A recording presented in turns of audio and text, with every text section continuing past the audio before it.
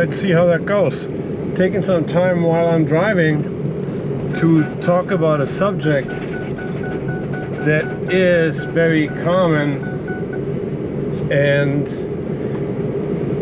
a lot of people contact us to get an answer because the dog is biting or jumping on them, and they have contacted another trainer, and the other trainer didn't work out for them. And I always ask, what did the other trainer recommend you doing?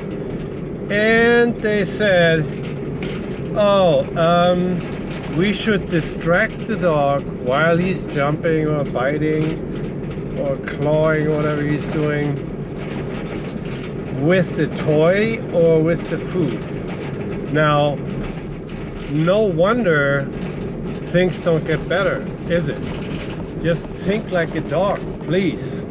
Think like a dog, very simple, and say, okay, the behavior is this and that, and the consequence is this. So in other words, the dog is jumping or biting, whatever misbehavior of interaction he is presenting, and it leads to him having the toy or the treat.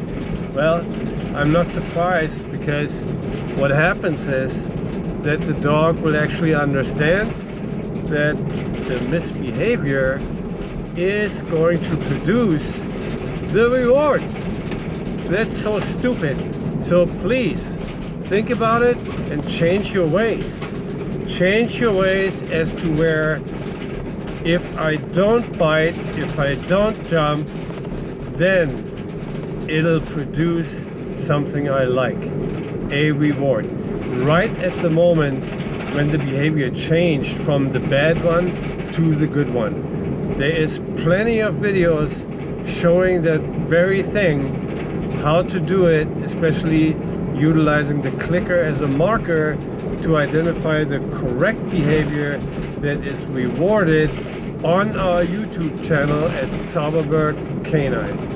Alright, I hope that recording works out and it helps you open your eyes and think about how the dog perceives the world.